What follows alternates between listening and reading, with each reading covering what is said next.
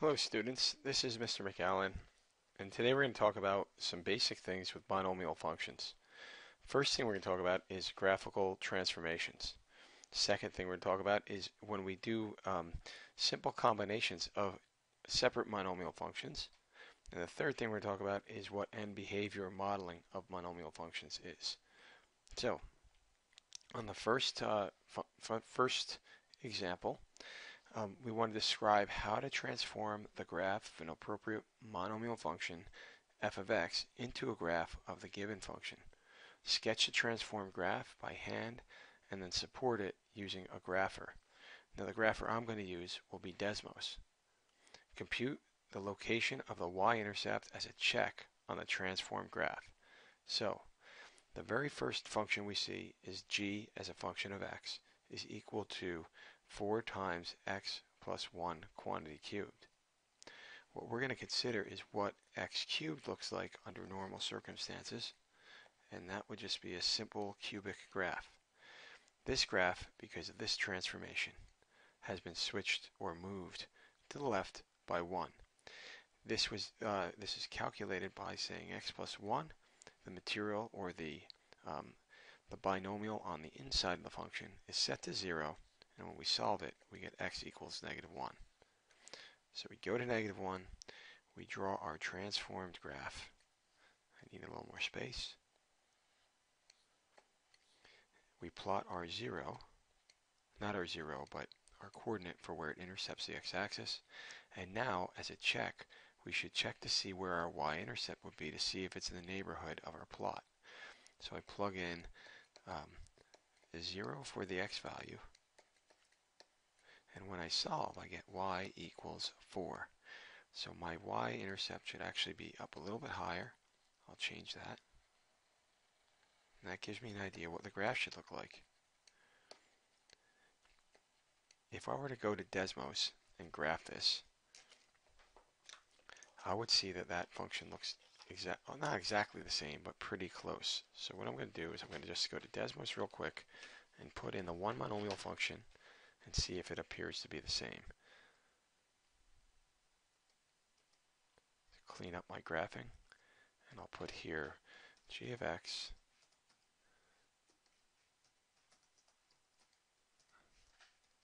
is equal to 4 times x plus 1 quantity cubed. And you can see here that I have my 0 at negative 1, 0, and my y-intercept at 0, 4. So my hand sketch is pretty accurate as compared to what Desmos or the grapher that you have would provide. Moving on to the next problem, we have another function, and we handle it just like a normal transformation that we did before. So in this case, I have a fourth order function, fourth order monomial, which looks like a flattened out parabola. It's been vertically flipped over the x-axis, and it's moving right 2, and it's up 5. So I'm going to take the center, I'm going to move it right 2, up 5, and then I'm going to draw my the fourth order function as such, and when I verify this on as for Desmos, just clean that up so I can read it.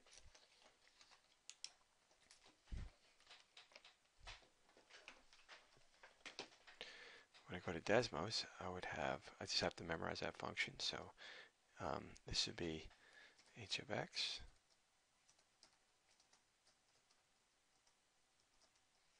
is equal to negative x minus 2 raised to the 4th power plus 5. So now I just need to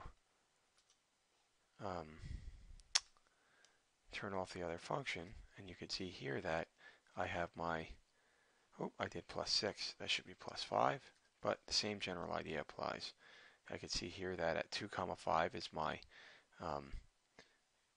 not my vertex, but I would say the well, you could call it the vertex of the function, and you can see down here my y-intercept matches about where my y-intercept would be on my function. So I'm pretty pleased with that sketch. The next thing that we want to do in this short video is we want to look at graphing combinations of binomials. Here I have a simple monomial x cubed and another simple monomial y equals x. And you can envision that when we add them together, we should see the combination of the two. So this skill that we're trying to go over is just showing us that when you do added combinations of, simple monomials, they're kind of easy to understand what could be happening.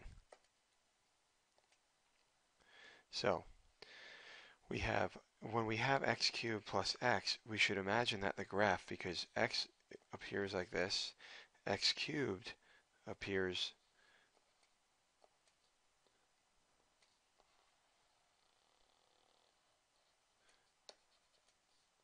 like this. We should imagine that the function, when we add the values together, we're going to get something that looks like maybe something that looks like this. So that would be an example of just using known properties of the individual monomials, and when we add them, we should see that added effect. So let's verify that with Desmos. And this is strictly a qualitative approach to understanding what adding monomials can be. It's more or less thinking through the problem. So here I have x for my first function. I'm going to turn that on. Here I have for the other function, I have, well, actually I just write this up as x. Write this one up as x cubed. And then when I add them together, you could see the combined effect of both functions. And if you're not quite sure, you can see as we get in closer, you can see how the purple function and the red function are the same for low values of x, and as you follow the function out as x gets really, really large, the red function and the black function appear to turn into the same function. And so you can see how there's like this combined effect from both functions being added. Let's show by another example where we subtract the functions. So here, if we want to logically think this one through before we looked at Desmos, we would say that in a hand sketch, we have x cubed, but in the other sketch we have negative x. So by maybe adding both of these, you might see something that looks like this, where in the middle, this one takes over. You see y equals negative x. But overall, when you get out to larger values of x, you see x cubed take over. So let's see what that graph looks like and see if we can make sense of it. So I'll plot it on Desmos, and we'll see if we get the same result.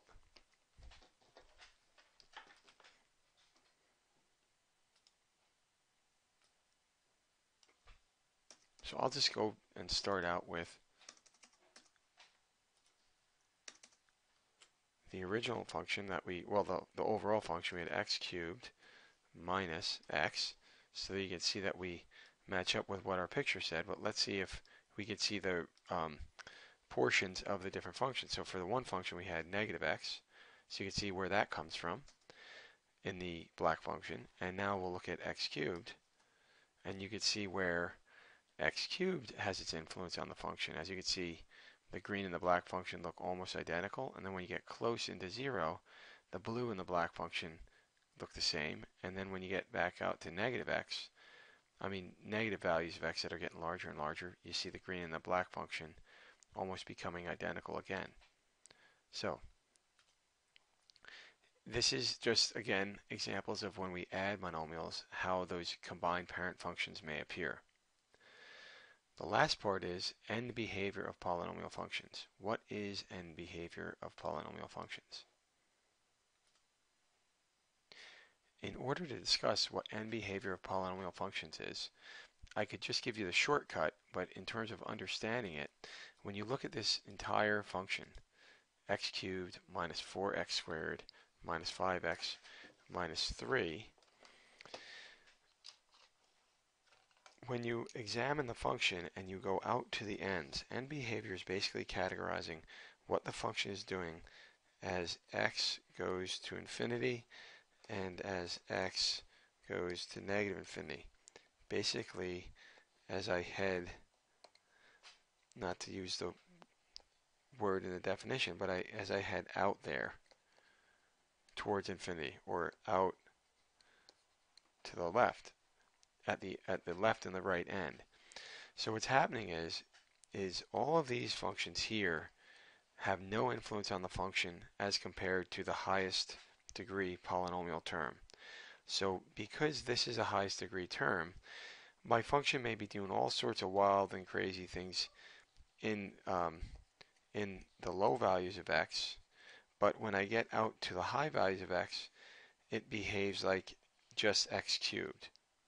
So if you were to say, use an n behavior model to categorize what this whole function would be, I would say as x goes to infinity, f of x behaves like